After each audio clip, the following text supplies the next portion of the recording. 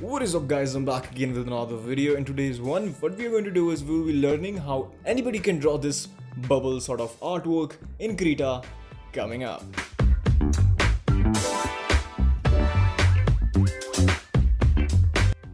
So before starting off with the video, I just wanted to mention that we have already completed our 900 subscribers. So the sort of support you've been showing me from last few weeks is just so amazing and so overwhelming. So I just wanted to thank each and every one of you for making this milestone possible. So yeah, enough with that. So let's just jump into the main video.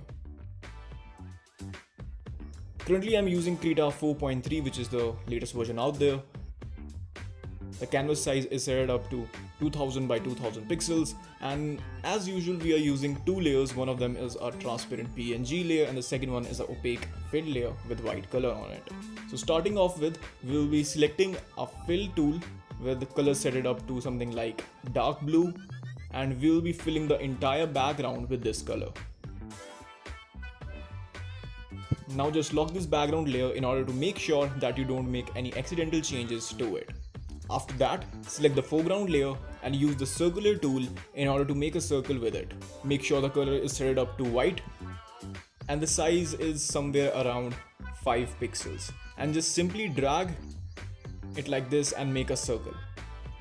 Unlike me, your fill settings should not be set up to foreground, it should be set up to not filled. So just press Ctrl Z to undo whatever you did and change it to not filled instead of foreground color.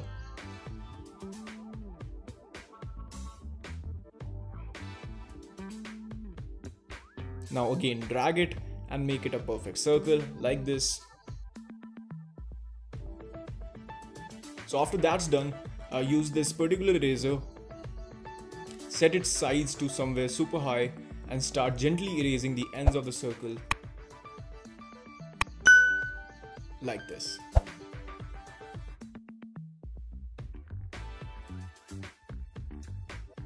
As you can see, most of our outer structure for our bubble is completed.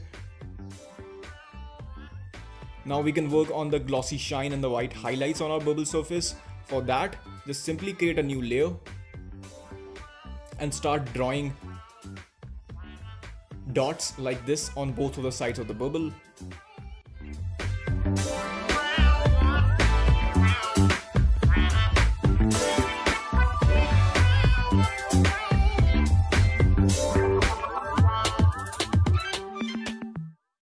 Now in order to properly blend these dots, you can use a special brush which is called Blender Blur Brush.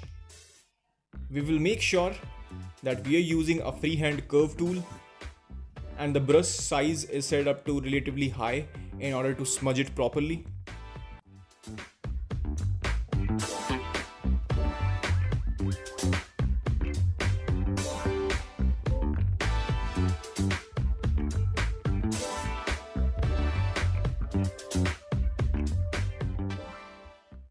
Now in order to give our bubble a better looking glossy sort of finish, what you can do is you can go to the layer,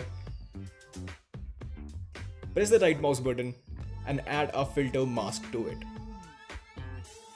And inside this filter mask, what you can do is you can add a Gaussian blur and set the strength to something around 90 or maybe 60 pixels. Adding on to it, create a new layer for your canvas by pressing this plus icon for our highlights. And now add some random curves and dots here and there within the insides of the bubble.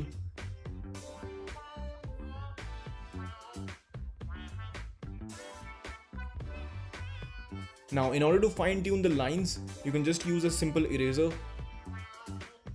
and start erasing the lines like this. And just erase off all the portions which you don't want in your highlights.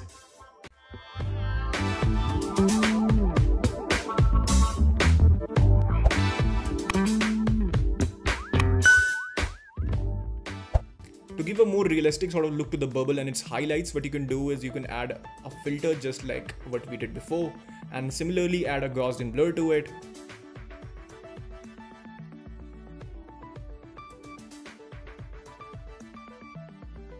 Now in order to add some lighting effects to the bubble, what you can do is you can add a new layer on top of all these layers. Now before doing anything, just press shift and click all the previous layers which you just created. Press the right mouse button and select merge. And this will merge all of these layers, making our panel more tidy and easy to understand. After you have done that, just go to the new layer we just created and set its layer mode to addition. Now select a new color, something like red. Now using an airbrush and a freehand tool, just fill the color like this.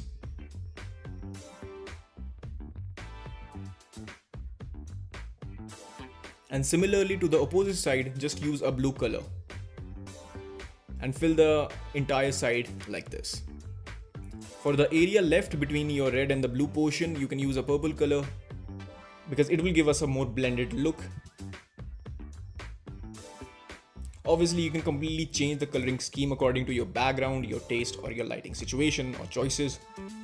Also, you can change the opacity of this particular layer in order to change the lighting intensity inside the bubble.